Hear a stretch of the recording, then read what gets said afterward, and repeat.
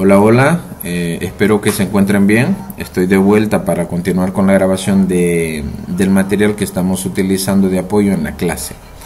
En el video anterior pues estuvimos trabajando aquí en Clínica 504. Yo ya he iniciado sesión en mi SQL Server. Le vamos a dar clic derecho y le vamos a dar New Query, la segunda opción. Y aquí vamos a darle select asterisco from usuarios. Entonces vamos a seleccionar esta consulta y le damos execute. Entonces estuvimos trabajando con esta tabla. Aprendimos a hacer aquí dentro de esta sección un insert para poder insertar registros. Aprendimos a trabajar hacia grandes rasgos con el comando select para poder seleccionar información de la tabla para poderla ver en pantalla. Luego vimos el update, que es para actualizar la información de los registros que ya tenemos almacenados en la tabla, y luego vimos acá mismo cómo ejecutar una consulta de eliminación con el comando delete. Pues bien, el día de hoy vamos a comenzar a trabajar ya en nuestro aplicativo. En el video anterior, bueno, no sería en el video anterior, en la clase, en la reunión que tuvimos el fin de semana pasado, el día sábado, pues trabajamos en la conexión a la base de datos y gracias a Dios pues completamos esa parte. Entonces tenemos una clase llamada conexión. Tenemos acá una variable que se llama cadena de conexión, que contiene toda la información necesaria de conexión para que nuestra aplicación se pueda conectar a este servidor, a esta base de datos, utilizando este usuario y esta clave. Tenemos una variable llamada SQL Connection, se llama con SQL, y acá pues le hemos pasado como parámetro la variable cadena de conexión para que lógicamente tome toda esta información y pueda realizar la conexión. Tenemos tres métodos: un método para abrir la conexión a la base de datos, ya tenemos una idea de qué es lo que hace el bloque try. Vimos el método close connection, que es el que nos va a cerrar la conexión a la base de datos. Y por último tenemos un método llamado ends connection, que lo que va a hacer es revisar si la conexión está abierta y la va a cerrar. Esto es por seguridad. Pues el día de hoy vamos ya a comenzar a trabajar en nuestra aplicación. Pues lo primero que voy a hacer es diseñar el formulario, y voy a comenzar con el formulario pacientes. Entonces le vamos a dar clic derecho, le vamos a dar agregar, le vamos a poner aquí formulario. Vamos a esperar a que se cargue esta pantallita, y aquí le vamos a poner FRM expedientes, le vamos a llamar FRM expedientes. Entonces le damos un clic en agregar. Pues en este punto vamos a esperar a que cargue este formulario, y lo voy a dejar más o menos por acá. Así lo voy a dejar, aunque también podría cambiar el diseño. Déjenme ver cómo lo podríamos hacer. Lo podría hacer un poco más ancho si quieren, para que el diseño quede más o menos de este lado, y lo voy a hacer un poquito acá. Entonces bien, vamos a dejarlo acá. Entonces lo primero que voy a hacer es irme a propiedades y cambiar algunas propiedades de este formulario. Entonces me voy a ir arriba. Entonces acá tengo mi ventana de propiedades, y voy a cambiar primero la propiedad AutoScale Mode, le vamos a poner en None. Luego le vamos a poner en Auto Scroll, le vamos a poner en True. Vamos un poco más hacia abajo, vamos a cambiar la propiedad Back Color. Yo voy a utilizar un Ghost White, le damos Enter. Luego vamos a cambiar la propiedad Control Box para que no tenga estos botones acá, entonces le damos False. Luego me voy a ir a la propiedad Font, le voy a cambiar dándole clic en este botón de estos tres puntitos, y vamos a buscar un tipo de fuente. Yo voy a utilizar el Sego UI, lo voy a dejar en normal y en tamaño 10. Luego de esto vamos a hacer lo siguiente. Vamos a a ir un poco más hacia abajo, vamos a cambiar la propiedad Font Border Style, entonces le vamos a poner Fixed Dialog, vamos más hacia abajo y vamos a ir a cambiar la propiedad, vamos a ver qué propiedad, Start Position, entonces con esto le vamos a decir que esté en Center Screen y luego en Text le vamos a cambiar aquí que el nombre del proyecto, entonces Clínica 504, lo voy a poner en mayúscula, Clínica 504, voy a ponerle un separador, entonces acá vamos a presionar Shift y ahí en su teclado, cuando su teclado esté configurado en inglés, entonces yo lo tengo en español, me voy a inglés y cuando nuestro teclado está en inglés, en una de las teclas que está ahí cerquita de Enter aparece una que tiene dos rayitas dibujadas, entonces acá lo voy a presionar Shift y con eso me crea este separador y le voy a dar ahora expedientes, así, expedientes y le damos Enter. Entonces ya con eso queda así, Clínica 504 y este es el módulo expedientes. Pues bien, vamos ahora a tratar de ubicar aquí las secciones, las opciones que va a poder utilizar el usuario dentro de este formulario. Entonces para ello me voy a ir al cuadro de herramientas, voy a irme a la sección que dice menús y barras de herramientas. Y aquí aparece una opción que se llama Tool Strip. Esto es una barra de herramientas. ¿Y qué es una barra de herramientas? Más o menos esto que estamos acá, esto que estoy seleccionando ahora, es una barra de herramientas. Entonces voy a darle clic en Tool Strip y lo voy a arrastrar. Entonces inmediatamente me crea aquí una barrita como esta que les estaba hablando. Y voy a cambiarle el nombre. Entonces, ¿cómo se llama? Tool Strip, el objeto, o sea, la clase es Tool Strip. Entonces yo le voy a poner TST, ese es el nombre, y le vamos a llamar aquí menú. O sea, indica que aquí arriba nosotros vamos a poner un menú de opciones para que el usuario pues pueda interactuar con la ventana, con este formulario y pueda realizar las tareas pues como insertar, buscar un expediente, actualizar un expediente o eliminar un expediente. Pues en este punto ahora vamos a ir a cambiar la propiedad AutoSize. ¿Qué va a ser la propiedad AutoSize? La propiedad AutoSize, si usted se da cuenta en este momento, AutoSize significa tamaño automático, eso significa, y está en True. Es por eso que yo no puedo en este momento hacer más grande esta barra. Entonces voy a cambiarle a False para que esto se pueda hacer más grande. Entonces ahora yo lo podría hacer más grande aquí manualmente, pero prefiero hacerlo con medidas. Entonces ahora fíjese que me voy a ir hacia abajo y me voy a ir a la propiedad Size. Size es tamaño.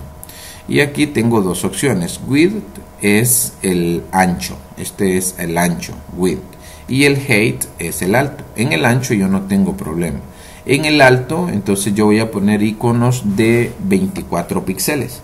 Entonces le voy a sumar 8 para que los iconos se visualicen bien. Entonces 24 píxeles van a tener los iconos y más 8 serían 32. Entonces aquí en height le voy a poner 32 y le doy enter. Entonces fíjese que ahora ya tenemos la barrita un poquito más alta. Ahora voy a insertar un botón, entonces le voy a dar clic acá y me voy a darle clic en la opción botón. Y aquí es donde yo pienso poner los iconos. Entonces, ¿de dónde voy a tomar los iconos? Los iconos yo ya los he descargado, pero voy a explicarles un poco. La idea es que los videos queden lo más cortos posibles y estoy pensando en crear 3 videos de 30 minutos. Entonces ahorita vamos bien.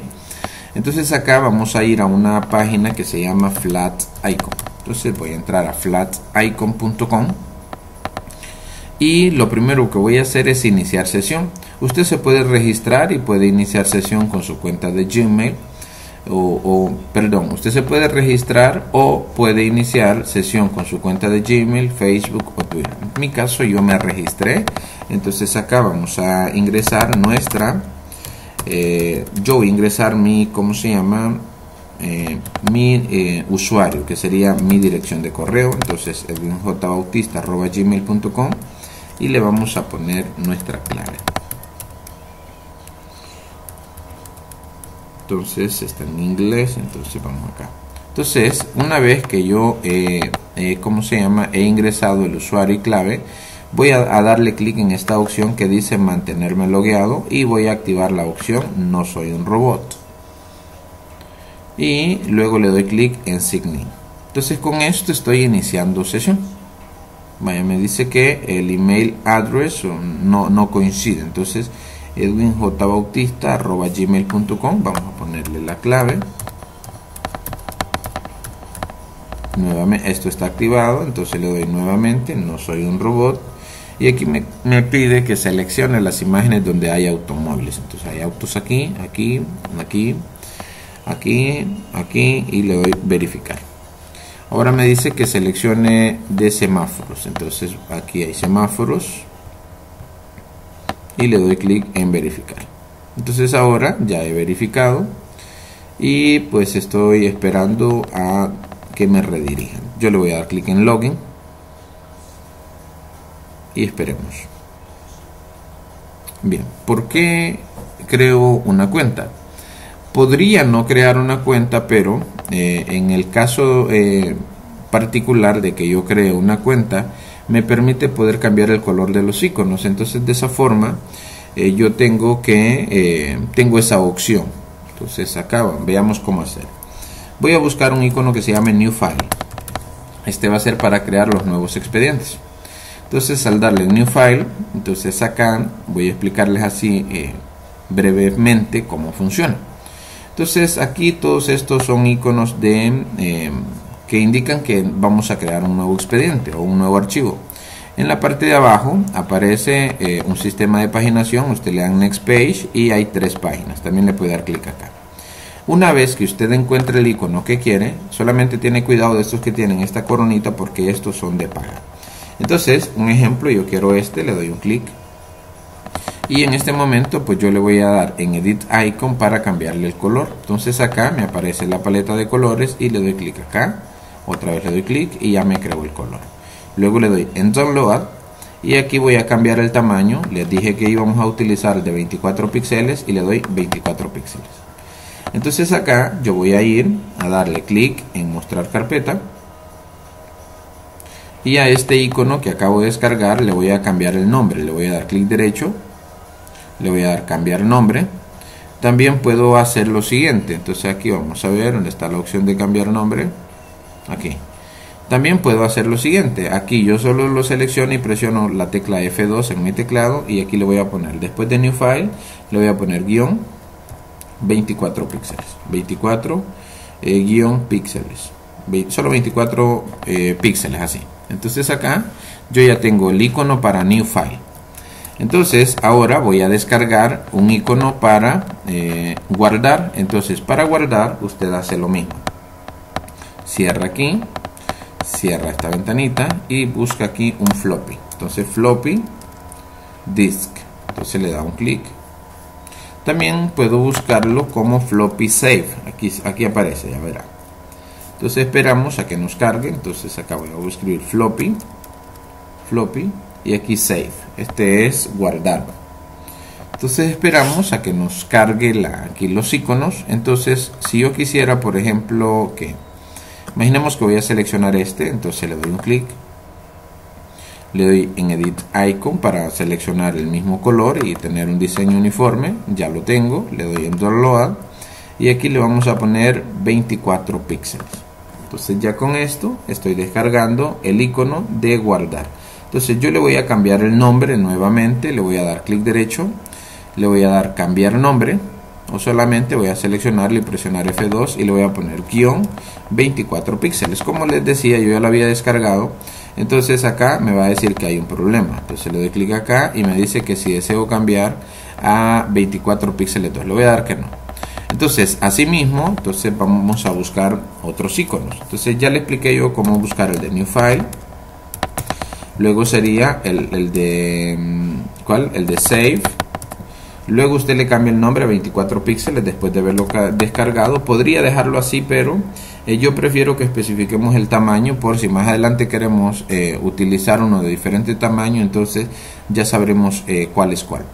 Luego vamos a buscar uno que se llame Edit, que sería el de actualizar. Entonces usted lo busca aquí en Flat Icon. Entonces usted le busca Edit Icon, de esa forma debe buscarlo, Edit Icon.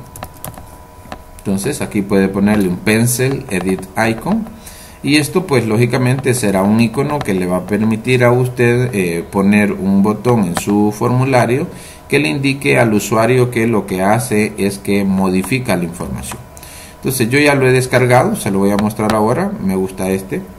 Entonces acá fíjese que yo ya tengo el de nuevo, tengo el de guardar, tengo el de update, le llamé update aquí para saber más o menos cómo se llama el nombre, aunque le pude haber puesto edit. Entonces acá le llamé update 24 píxeles. Luego para descargar el de eliminar, entonces este ya sabemos que lo que es el icono para nuevo archivo o nuevo expediente. Nosotros le vamos a poner nuevo archivo de forma genérica, solo para que entendamos cuál va a ser. Entonces esto sería para guardar, este sería para editar o actualizar. Este de acá, entonces para eliminar, búsquelo como trash, ¿okay? Que es para eliminar y es una papelera. Luego busca uno para cancelar, entonces este es para cancelar. Y luego busca un exit, entonces este es para salir. Entonces se lo voy a mostrar así rápidamente. Este que ve acá es el de nuevo, este es el de guardar, este es el de actualizar, este es el de eliminar, es una papelera como le decía, este es el de cancelar, una X, y este es el de salir, una puerta con una flechita. Entonces una vez que nosotros ya hemos descargado los iconos, vamos a pasarlos a nuestro proyecto. Entonces le vamos a dar control, vamos a presionar el elemento, permítanme, quería estornudar. Pues bien, voy a darle un clic, no lo voy a soltar, voy a presionar control y voy a dar clic en este, voy a dar clic en este, clic en este, en este y en este. Después de haberlo seleccionado todos, le doy clic derecho y le doy copiar. Entonces en este punto yo voy a volver a mi proyecto y voy a ir a la carpeta que ya tenemos llamado iconos. Entonces le voy a dar clic derecho sobre iconos y le voy a dar pegar. Entonces de esa forma lo que estoy haciendo es que mis iconos ya están dentro de mi proyecto. Ahora quisiera saber dónde están esos iconos. Es muy fácil, miren. Le vamos a dar clic derecho y le vamos a dar abrir carpeta en el explorador de archivos. Entonces cuando usted le da un clic ahí, lo lleva a esta ventana y aquí es donde está su proyecto. Entonces acá, mire donde tengo el puntero, le doy un clic y esta es la ruta donde está almacenado mi proyecto. ¿Por qué? Porque ahí es donde tengo que ir a buscar los iconos, a los que están dentro de mi proyecto. No voy a agregar los iconos que están en descarga. Entonces le doy clic derecho y le doy copiar y esta ventana la cierro. Escuche, esta ventana la cierro. Ahora me voy aquí a mi proyecto, entonces aquí selecciono la barra, me voy a mi formulario, selecciono la barra y selecciono este botoncito que es el icono. Entonces aquí me voy a ir a Image, entonces acá le voy a dar en buscar y aquí siempre vamos a seleccionar recurso local. Entonces le damos clic en recurso local, importar. Y en este punto fíjese que yo tengo unos, pero este es de otro proyecto que estamos haciendo en otra clase. Entonces aquí arriba, fíjese donde tengo el puntero, le doy un clic y le doy control V. O puedo borrar eso y le doy control V para copiarla, para pegar la ruta de mi proyecto y le doy enter. Entonces aquí ahora yo estoy seguro que estoy en el repositorio de mi proyecto. Entonces ahora entro a iconos y aquí vamos a poner el de nuevo. Entonces le damos clic en este, en el de New File y le damos a abrir y le damos a aceptar. Entonces aquí aparece el icono pero muy pequeño. Entonces voy a cambiarle una propiedad para que se muestren los 24 píxeles. Entonces me voy a la propiedad que dice Image Scaling, le voy a desplegar y le voy a dar None para que se muestren cabalitos los 24 píxeles. Entonces fíjese que esa fue la idea de cambiarle a esta barra a 32 píxeles porque aquí hay padding, hay margin, entonces el icono se vería muy bien en ese tamaño. Entonces ahora voy a darle clic acá en esta opción y le voy a dar separador. Ahora aquí quisiera ponerle texto, entonces acá le vamos a poner en la propiedad text, le vamos a poner nuevo. pero al darle enter, fíjese que no se muestra el texto. Dice, ¿qué ocurre? Bueno, si nos vamos hacia arriba, hay una propiedad que se llama Display Style. Entonces nos vamos a Display Style y aquí donde dice Image le voy a dar un clic y le voy a dar en Image and Text. Esto significa estilo de presentación. Esto es lo que significa. Entonces acá nosotros le vamos a dar clic en la opción que dice Imagen y Texto. Entonces ahora aparece de esta forma y aquí vamos a cambiarle la propiedad la propiedad Font. Le voy a dar un clic y lo voy a poner en negrita. Entonces lo vamos a poner en negrita y le damos a aceptar y ya me queda de esta forma. Ahora le voy a cambiar el color. Entonces le voy a cambiar el color en Forecolor. Le voy a poner un RGB 72 punto y coma 71 punto y coma 71. Ese es un RGB. Usted le puede poner el color que quiera dándole clic acá en personalizada, en web o en sistema. Entonces yo ya lo tengo acá. Este es el de nuevo. Ahora voy a darle clic en nuevo, control C, y le voy a dar aquí control V. Entonces ahora voy a cambiar el icono. Entonces ya ahora no voy a tener problemas porque lo voy a ir a buscar a mi proyecto. Entonces le damos un clic acá en Image, en el botón de seguimiento, recurso local, le damos importar, me reviso arriba que esté en mi proyecto y le voy a dar en guardar. Entonces es este icono, le damos clic acá, le damos a aceptar y ahora ya no quiero que diga nuevo, ahora quiero que diga guardar. Entonces aquí le vamos a dar guardar, enter. Ahora voy a volverle a dar clic acá y le vamos a dar en separador. Nuevamente voy a hacer lo siguiente, voy a volver a copiar este botón, le doy control C y lo pego acá. Y ahora voy a cambiar el icono. Entonces en el icono voy a poner el de editar. Entonces vamos a la propiedad Image, le damos un clic acá, le damos buscar, le damos en importar. Y en este punto vamos a poner el de edit. Entonces será el de update, este. Entonces le damos un clic ahí, le damos acá. Y ahora voy a ponerle otro separador, pero voy a cambiar el texto. No quiero que diga guardar. Quiero que diga editar o actualizar. Entonces le vamos a poner actualizar. Actualizar es cambiar la información y guardar los cambios. Nuevamente voy a seleccionarlo, control C, vuelvo aquí, lo selecciono la barra y le doy control V. Entonces ahora voy a cambiar, que ya no quiero que diga actualizar, ahora deseo que diga eliminar y voy a cambiar el icono. Entonces me voy a Image, le damos un clic acá, le damos en importar y acá vamos a ponerle en la opción delete, que sería eliminar. Entonces le damos a aceptar y me queda de esta forma. Ahora nuevamente otro separador, vuelvo a seleccionar control C y le doy control V y en este punto quiero que diga cancelar. Entonces text cancelar, vuelvo hacia arriba y cambio la imagen, el icono. Entonces damos un clic acá, vamos a darle en importar y vamos a ponerle el de cancelar. Entonces lo seleccionamos, le damos a abrir y le damos a aceptar. Nuevamente le damos clic en separador, vuelvo a seleccionar, control C, vuelvo a darle un clic acá, le damos control V y ahora a este le vamos a poner salir. Entonces salir, vuelvo a cambiar la propiedad Image, le damos un clic acá, vamos a importar el recurso local y le vamos a poner exit o ahí el nombre que usted le haya dado. Entonces le damos a aceptar y ahora ya tenemos nuestro botón. Este lo voy a poner aquí en este punto, aquí al lado izquierdo, al lado derecho, aquí en la esquina. Entonces le voy a dar clic derecho y le voy a dar en alignment y le vamos a dar right. Entonces ya me quedo acá.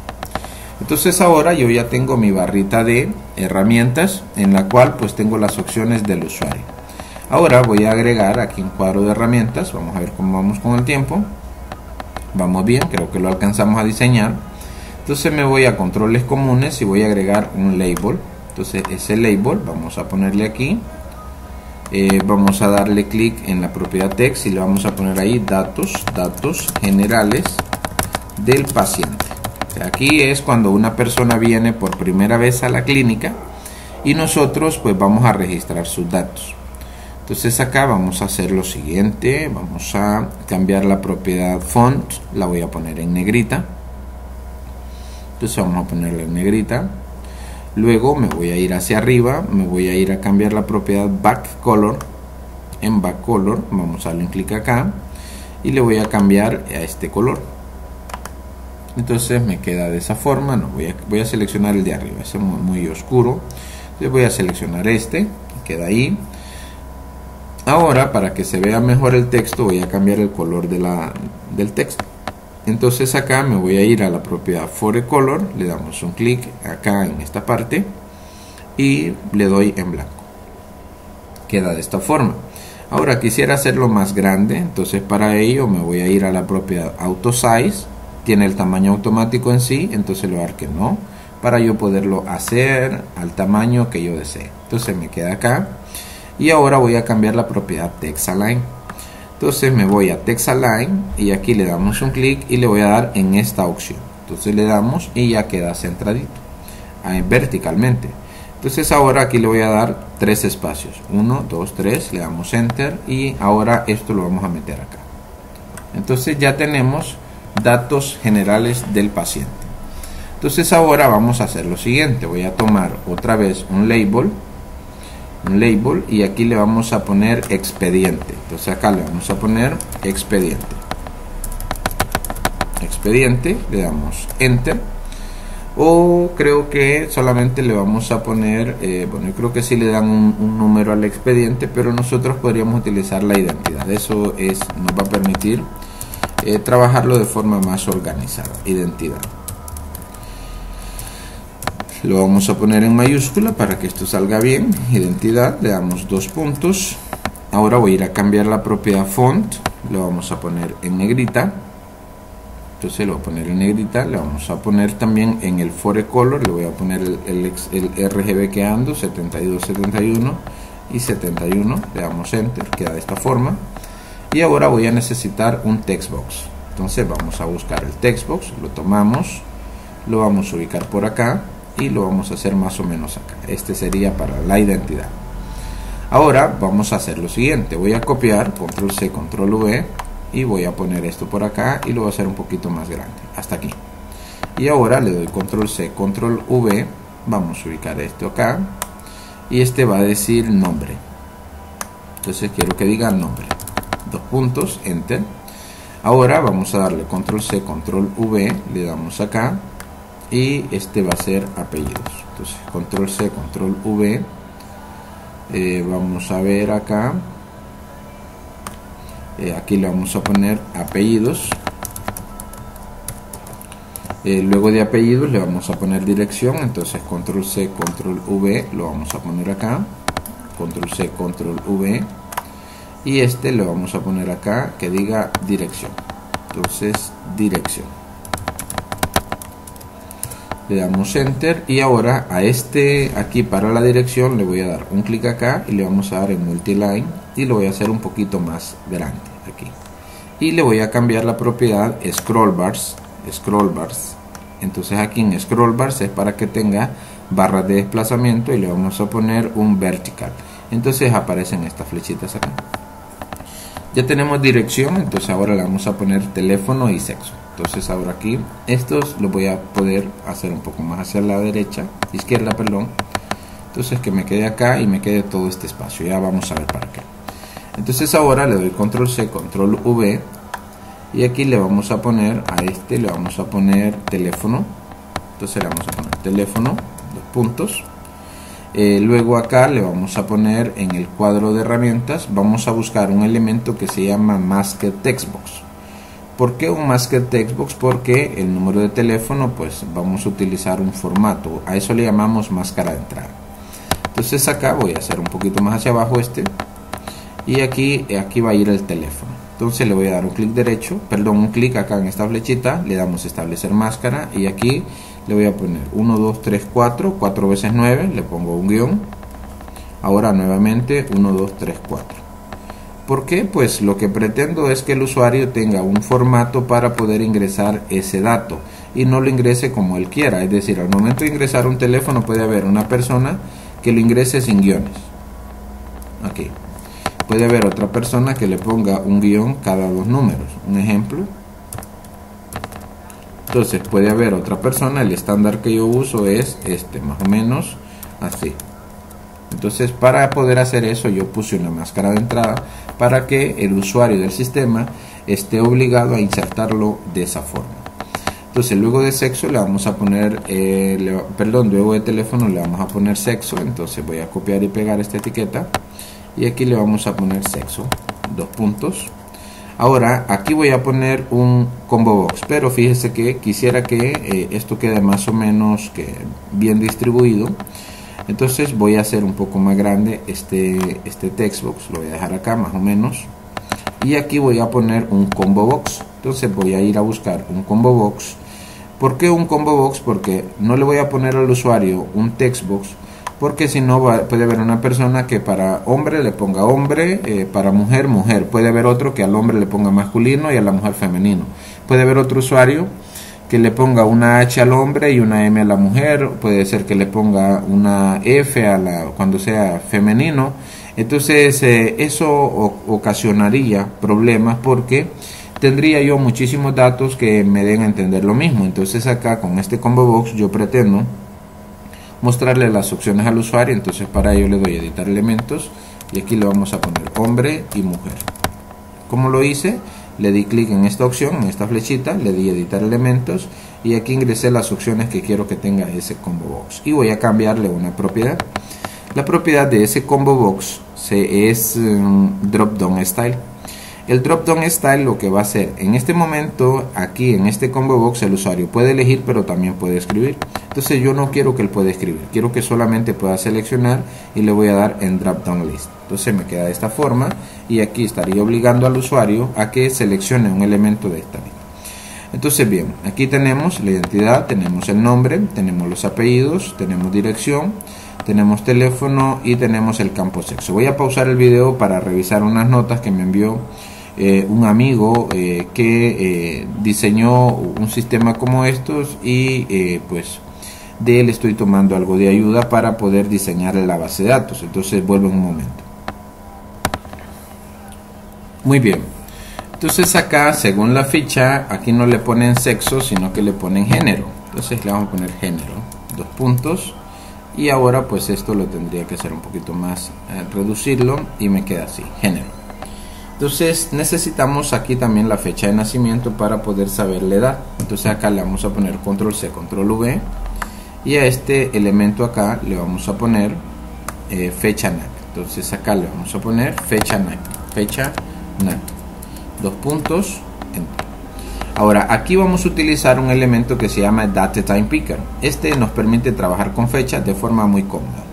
Entonces acá lo voy a hacer un poco más pequeño y voy a hacer lo siguiente. A este DateTime Picker le vamos a cambiar una opción que se llama Format. Entonces aquí está en formato largo, es por eso que aparece jueves 23 de julio.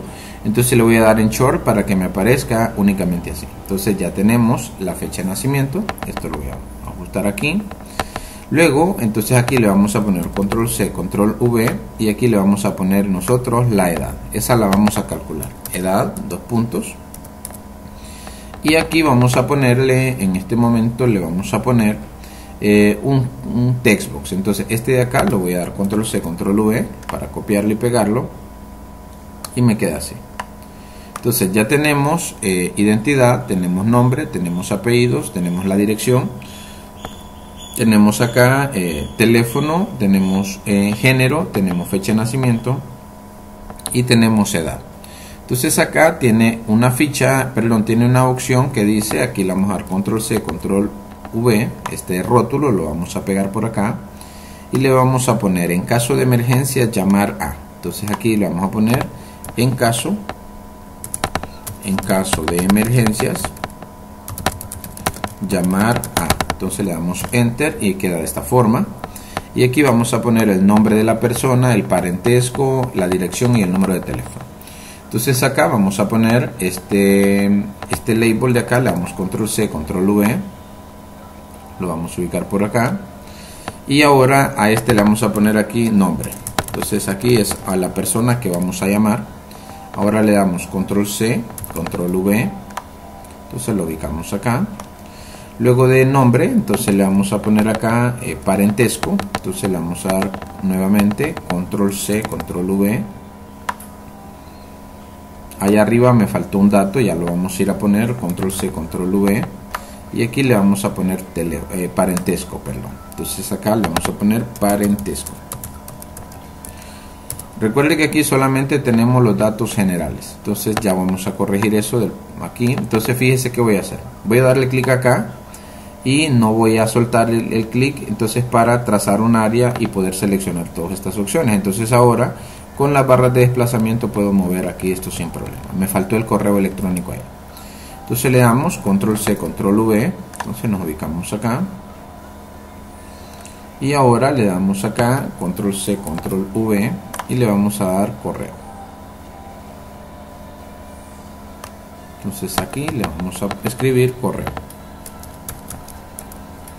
Entonces ahora vamos a ponerle aquí nuevamente, tenemos parentesco, ya vamos a corregir esto acá y luego le vamos a poner aquí el teléfono de la persona.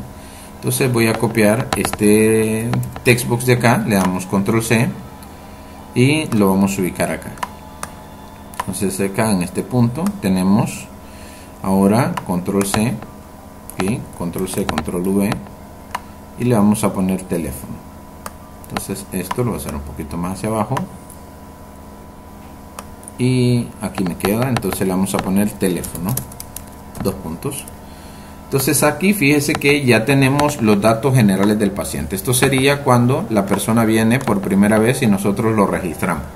Entonces ya con estos datos, cuando él vuelva, entonces le vamos a preguntar si ya está registrado. Y si ya está registrado, pues lógicamente estos datos no los vamos a volver a ingresar. Aquí solamente van a estar una vez. Y pues de ahí vamos a poderlo pasar a preclínica y luego a atención. Entonces ahora voy a hacer lo siguiente. Estos elementos de acá, entonces lo voy a seleccionar todos. Y me voy a ir a una propiedad que se llama solamente las etiquetas. O sea, aquí tengo que tener seleccionado solo las etiquetas. Voy a presionar Escape, solo las etiquetas. El formulario no. Porque a veces tenemos seleccionado el formulario y luego presiono Control y fíjese que tengo seleccionadas las etiquetas y el formulario. Pero en este caso yo necesito seleccionar solamente las etiquetas. Entonces doy clic en la primera etiqueta, presiono Control, le damos clic en la segunda, clic en la tercera, clic en esta igual, en esta y en esta. Esto es para cambiar aquí que queden siempre que tengan el mismo margen a la izquierda. Entonces acá le vamos a cambiar una propiedad que se llama, creo que se llama Location. Entonces vamos a buscar la propiedad Location. Entonces tenemos y aquí está Location. Entonces le damos un clic acá y no me da la opción para poderlo cambiar así todos. Entonces voy a intentar con uno. Entonces ahora aquí si tenemos X, el eje X es izquierda y derecha y Y es arriba y abajo. Entonces acá en el eje X le vamos a poner que un 8, a ver cómo queda. Entonces fíjense que se movió un poco a la izquierda y le vamos a poner un 5. Entonces ahora voy a intentar ponerle a esta, siempre en el eje X le vamos a poner un 5. Luego a esta de acá también le vamos a poner un 5. Esto es para que quede aquí el mismo margen. Entonces a este también le vamos a poner un 5. A este también le vamos a poner un 5. Este elemento de acá también le pondremos un 5. Y este de acá también le pondremos un 5. Ahora este de acá también va a tener un 5. Este de acá también le vamos a poner un 5. Y este de acá también le pondremos un 5. Entonces ya con esto tenemos más o menos este diseño. Ahora usted preguntará qué va a pasar en este espacio que tenemos acá. En este espacio yo voy a copiar y pegar, le voy a dar control C, control V. Entonces vamos a ubicar por acá este rótulo y aquí le vamos a poner pacientes registrados. Entonces voy a seleccionar esto, lo voy a quitar y le vamos a poner pacientes registrados. Y ahora aquí voy a buscar un control que se llama Data Grid View. Está en la categoría datos. Entonces me voy a categoría datos y le damos en Data Grid View. ¿Qué es un Data Grid View? Es un control muy parecido a una hoja de Excel. O sea, es como una cuadrícula. Entonces esto me va a permitir aquí mostrar. Entonces acá voy a ponerlo hasta este punto. Y aquí voy a poder ver todos los pacientes registrados. Pero voy a hacer algo. Voy a dejarle aquí un pequeño espacio. Voy a tratar de... aquí muy pegado. Entonces esto lo vamos a poner acá para que quede en línea. Entonces aquí quedó en línea. Ahora ya no necesito que tengan estos espacios al inicio, entonces me voy acá y lo voy a eliminar y le damos enter. Entonces, ¿para qué dejé este espacio acá? Para poder hacer un buscador. Entonces ahora voy a darle control C, control V y lo vamos a ubicar por acá. Y aquí le vamos a poner buscar. Entonces acá le vamos a poner buscar. Dos puntos. Y ahora este elemento de acá le voy a dar control C, control V y le damos clic, lo vamos a ubicar por acá y aquí vamos a poner el de buscar. Entonces la idea es la siguiente, que nosotros en este Data Grid View vamos a mostrar todos los pacientes registrados y acá tenemos la opción para poder actualizar los datos, poder eliminarlos y todo eso. Entonces acá en una sola ventana vamos a poder realizar todas esas operaciones. Ahora lo que tenemos que hacer es controlarlo. Voy a dejar este video acá y en el próximo entonces vamos a comenzar a cambiar la propiedad name de cada control y a meterle mano al código. Entonces vuelvo en un momento.